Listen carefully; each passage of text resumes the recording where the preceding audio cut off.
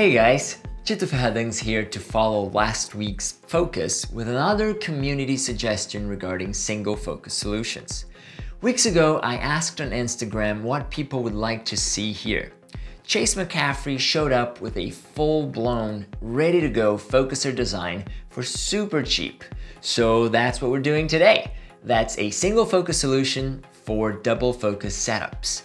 I also gotta thank Landon Lacey who managed to grab one of these wide angle adapters for me when the seller would not ship to Canada. If you're down for the cheapest focuser around, hit that like button and subscribe to the channel. This will unlock the files in the description of this video. Just kidding, had to try.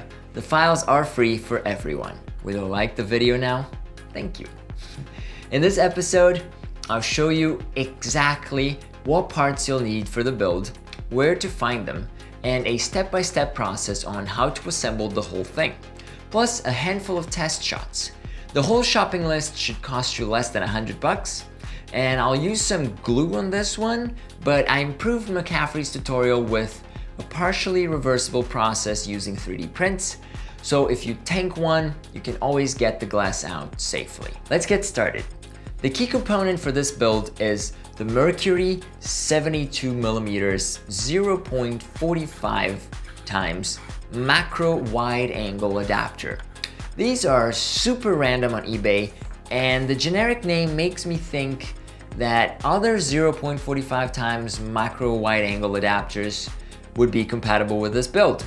I just didn't have a chance to try other models. The Merkury comes in 52, 58, and 72mm sizes. Make sure you get the 72mm version for the best coverage. They range from $10 to 60 and pop at random on eBay. So keep watching them and you'll eventually find a good deal. I got two, one for 50 and one for 15. The second thing you'll need is a M65 helicoid, the 17 to 31mm type. These can range from 20 to 35 bucks on eBay. The ones with brass threads perform better, although they're on the pricier side of the spectrum. Downside, they focus in the opposite direction, Nikon style.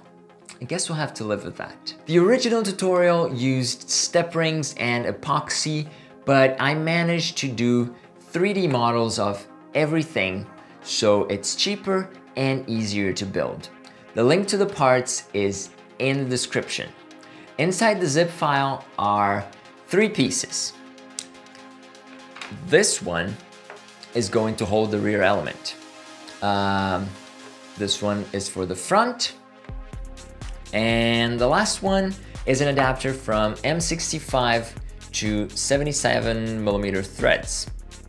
The first step is to harvest the glass from the Merkury. The adapter unscrews in the middle, and each of the 2 elements has a locking ring that you can remove. So I'm going to unscrew this, and you can see that there's a locking ring here and another locking ring here that we can remove. So I'm gonna do that, and you might be able to see that there's lots of fingerprints in here. Those are all mine from previous attempts. So I'm using a lens wrench and just twisting this off.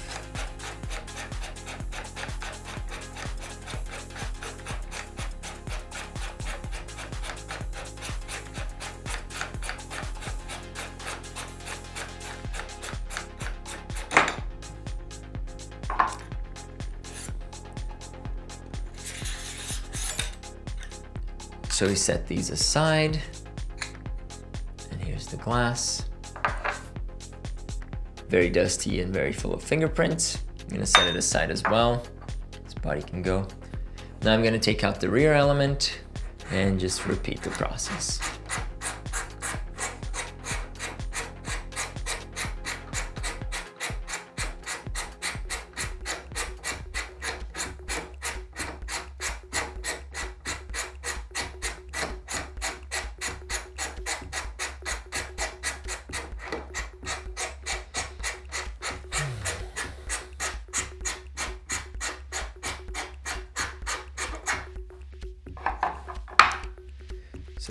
Here's our locking ring.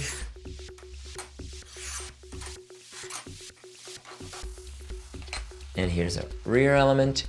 And it's important to remember that the rounder, more bubbly side is what faces up. So I'm gonna set off to the side.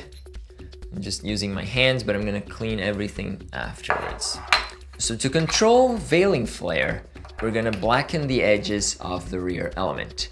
And a black marker will work just fine, like what I'm doing here. So I'm gonna just go around the edges here.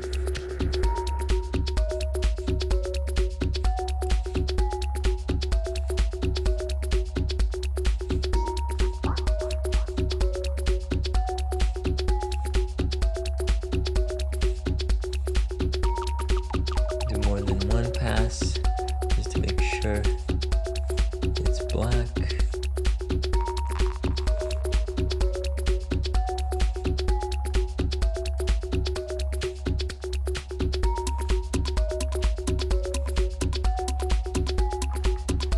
This is what we're going with. The front element already has it, so we don't need to add any more. This will help us control veiling flare. Before we start gluing things together, make sure your prints are accurate. Check if the glass fits inside. So I'm gonna do dropping this in here. And it does fit neatly inside. And also check the threads. Just get it started and you should be able. So I can feel it's going, which means that the threads are okay. I'm gonna take it out because this is quite time consuming. And I don't wanna get it right now. Taking this out. The same applies for the rear element. I had to sand a bunch, but it does sit in here. And this guy is gonna go into this. So everything is working as it should. So yeah, the locking ring for the rear element should be able to screw without a hitch, and the locking ring for the front element should fit the front neatly as well. I messed up my M65 threads, so these don't actually go in here, and I just sanded the whole thing and kind of think I'm gonna push it into place. Out of all the pieces, this one is the least concerning about errors, and hopefully yours will come out better than mine. It's good enough, I'll make it better later. Now it's glue time.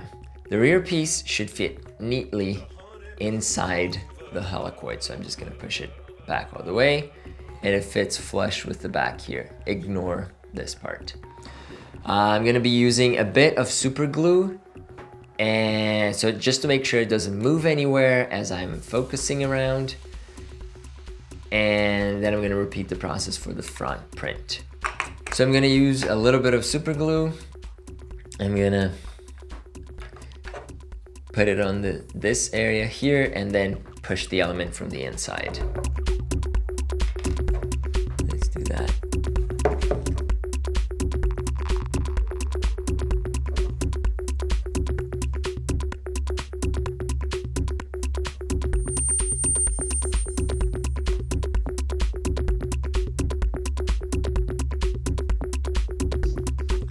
Quite a lot of super glue, and I'm gonna drop this in here and push it down all the way just to make sure it sits there with the glue.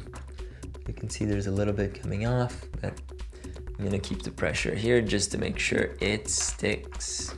So this glue is gonna take a little bit, and then we're gonna do the same for the front. So I'm gonna glue this area on the front here, and I'm just gonna put the glue on this, I think. Yeah, I'm just gonna put the glue here. And this is a very tight fit.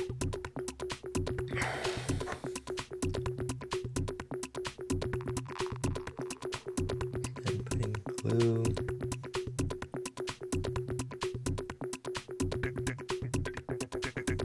Around. And then close the glue. Since this is very tight, I'm gonna have to push it in by violence.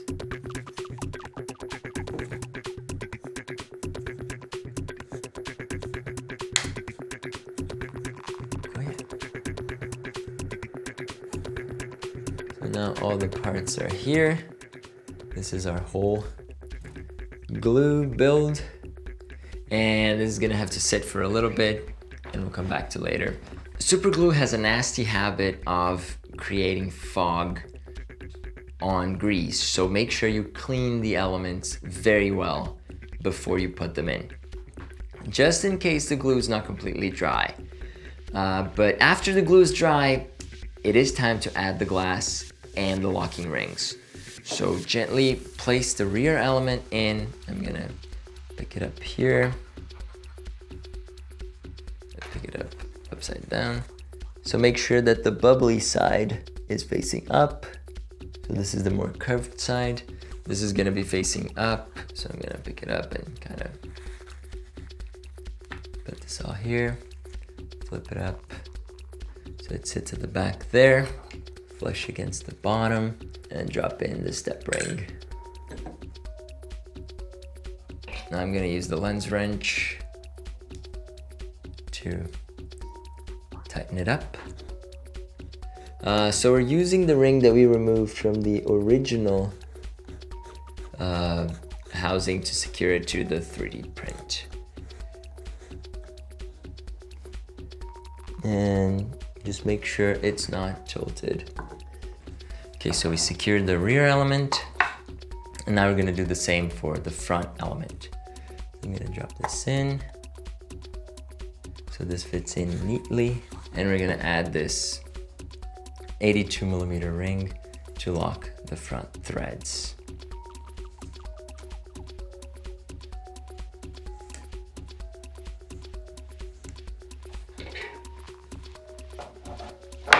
Again, make sure it's not skewed, that the threads are not crossed. So just take your time. And as soon as you have it, you can use the lens wrench to kind of just screw it in all the way. It always has resistance until it fits perfectly. And as soon as it fits perfectly, it's the easiest thing. Yeah. I'm gonna close this. Lovely sounds.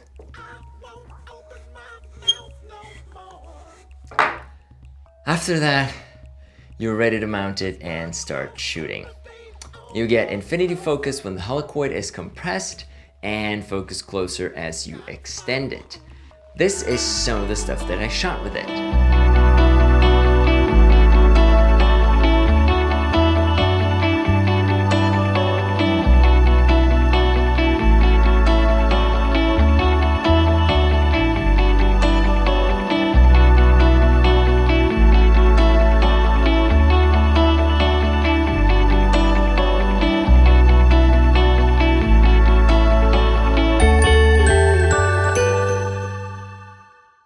It's a good fit for smaller scopes, for sure, like Proscars and Sankars and Koas. If you're a member of the channel, I'm making a video with a more technical review of performance, vignetting, sharpness, and flares.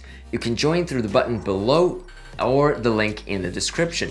Memberships cost as little as $2.99 and bring you exclusive content. They also make a big difference for me, the guy doing all of this out of pure goodwill. So join now. How do you like this focuser? Let me know in the comments below. I love that it's pretty easy to make and it does an okay job. It's super cheap. If you enjoyed this video, please hit that like button, and if you want to see more things about single focus solutions and variable diopters, this is the time. This month is entirely about the subject, so subscribe to the channel. I hope you learned something new today, and thank you for hanging out. I'm Chit, and I'll see you next week.